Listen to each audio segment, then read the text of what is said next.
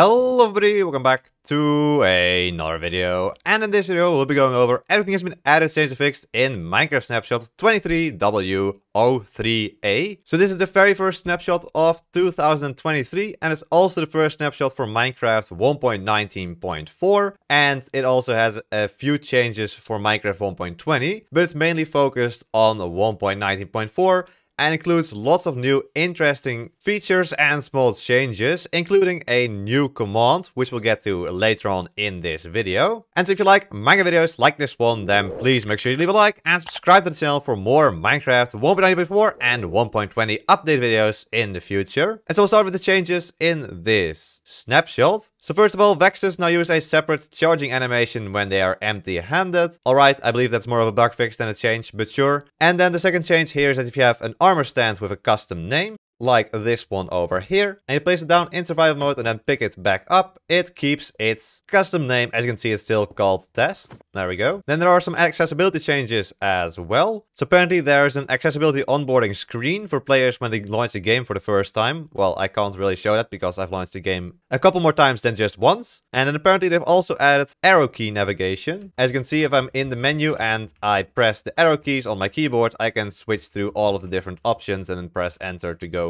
through those different options if I wanted to. This can also be used in the resource pack screen, as you can see here. All of that works just fine. Then something I think a lot of players will like a lot. If you go over to controls, there is of course the auto jump, and it's now set to off by default. Previously it was set to on and you always had to change it to off if you didn't want it. But now if you want it, you have to go and change it to on yourself. And then there's also a new option in accessibility settings, which is this notification display time. And so this affects the length of time that all notifications stay visible on the screen. And this is, for example, recipes, advancements, subtitles, and all of these different things. So you can set it to be double as fast or even 10 times as slow as usual. Which means that if I do, for example, /advancement grant myself are ballistic, like this, it actually stays up for 10 times as long as usual. Which I don't know why you would ever want to do that, but there we go. It is nice though that you can make it faster. So we go into accessibility settings and set this to 0.5. This means if we give ourselves another advancement, or void vibration for example, it's only gonna show up for a very short period of time and then move away. I think that's quite nice actually. And then there are quite a few technical changes. So first of all, the data pack version is 11, alright. And there's some more technical features which I don't think are too relevant for most players. You can read through them yourself. I'll leave a link to the patch notes in the description down below. What is interesting though is that apparently fire can now burn out faster in certain biomes, and it's controlled by the increased fire burnout tag. And I think what this means is that if you light a fire in, for example, a plains biome, it will take quite some time to go out. But if you, for example, light a fire in a snowy biome, it will go out faster. And if you light it in a hot biome, it will go out slower. I believe this is what this is referring to. And then we have a couple of changes to already existing commands. So first of all, for the clone command, you can now also select different dimensions. So you can actually clone a structure from the overworld, the nether, or the end over to where you are right now. So for example, we could clone a structure from the nether, and then you would fill in the nether coordinates. So we'll say, we'll try to clone over a couple of blocks from the nether, see if it works, like this. And then we'll clone them to the overworld and our current coordinates. Press enter. That position is not loaded.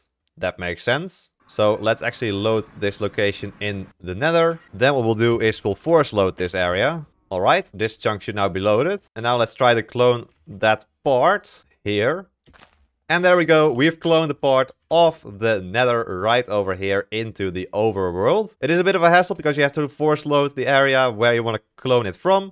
But this at least means you can clone your builds from different dimensions into other dimensions. And apparently the data command has been changed a little bit as well. Although it doesn't seem like it's actually been added here. So apparently you should be able to type in /data string and then either entity, block or storage and then go on with the command. But it doesn't seem like that has been implemented yet. I'm also not quite sure what it would do, but let me know what you think that would be. Then there's also a couple of changes to the execute command. So you can now use /execute either if or unless. And then there's a new type here.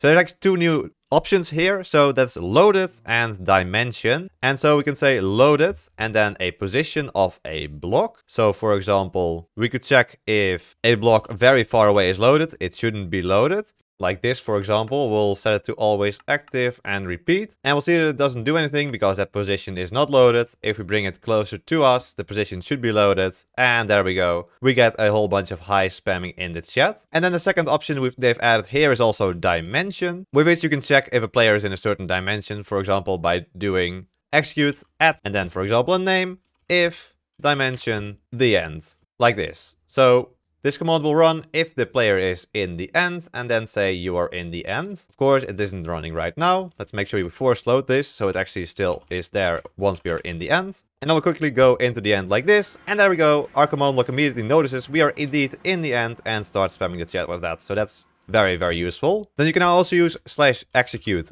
on. And so you can execute on attacker, controller, leisure, owner, passengers, target, or vehicle. And so attacker means the last entity that damaged the executing entity in the previous 5 seconds. So you can actually make it such that if a zombie attacks you, you can use this execute command to, for example, automatically kill it by using execute on attacker, run, kill at s. We'll probably have to add an execute as me, and then run. There we go. That should be the command, probably. If a zombie, it attacks me, and it's immediately dead. So yeah, this can be quite useful for map making or whatever. You can use this for attackers, but also, as we saw before, we have, for example, controller, which is an entity that is controlling the executing entity. For example, the first passenger in a boat. There's leisure, which is the entity currently leading the executing entity. There's owner, which is the owner of, for example, a cat, wolf, or a parrot.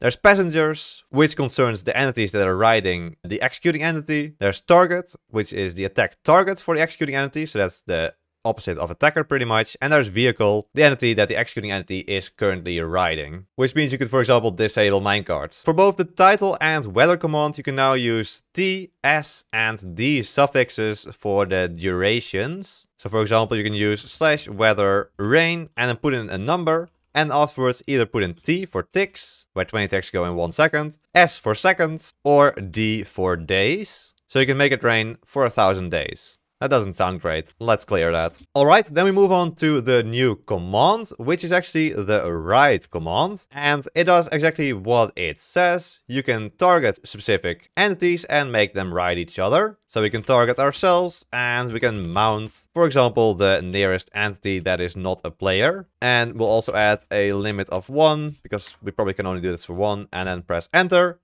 And there we go, we're riding a donkey. Okay, that's not that interesting. You could already do that in the game itself. But we could also, for example, go over here. And we'll change player to cow so we can ride a cow. Yep. Oh, no, there we go. So it automatically defaults to mobs you can usually already ride. But you can definitely also apply this to a cow, for example. And it doesn't have to be you that's riding. You can also, for example, make cows ride each other by using this command. This should be it, I believe, with all of these different tags. And there we go. We just made a cow ride a cow. And yeah, we can make many of those stacks. Hello guys, are you okay? They're all riding the same cow. We can add more. Now this cow is just holding up 10 of its friends. Now for example, we could also add, let's say, a pig.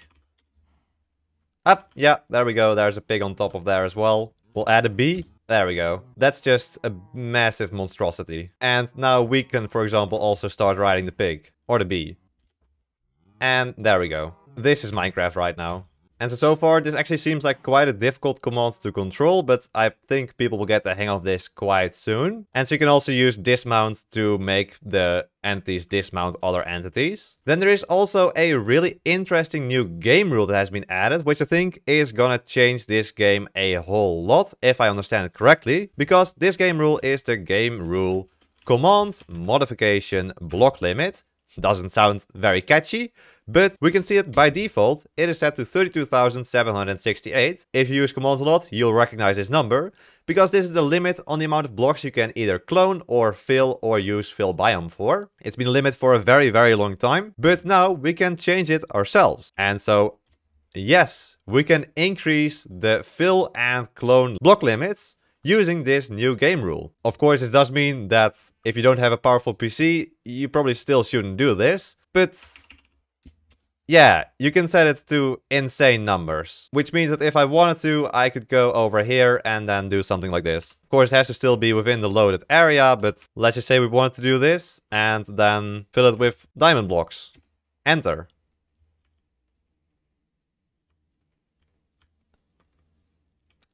Oh, and there we go. I just filled 1.5 million blocks in one go. Yeah, so this has never been possible in the game. Wow.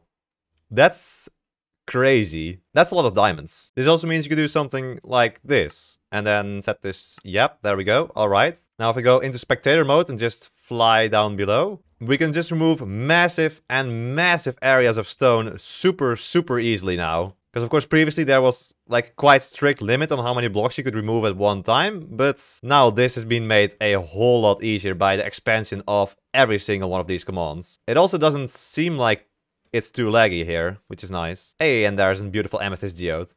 Nice. Yeah, this is probably one of the best additions in this snapshot. Just look at that diamond block. Then there was also one experimental change in this snapshot. If you activate the data pack, you can now place mob heads on top of node blocks without sneaking. I've already shown this off in a previous video because it got added into Minecraft Park Edition, but it's now also here in Java Edition. And then there's also a massive list of bug fixes. I've already went through some of these in a previous video, linked to it in the top right of your screen. But you can also read through them in the patch notes linked in the description. And so there we go. That's all the additions, changes, and fixes to Minecraft Snapshot 23w03a. If you enjoyed this video, then please make sure you leave a like and subscribe to the channel for more Minecraft 1.20 videos in the future. I want to thank my tier 3 member, the Smikkela. Thank you for becoming a tier 3 member. But anyway, there we go. Hope you all enjoyed this video. Hope to see you all in the next one. So till then, bye bye.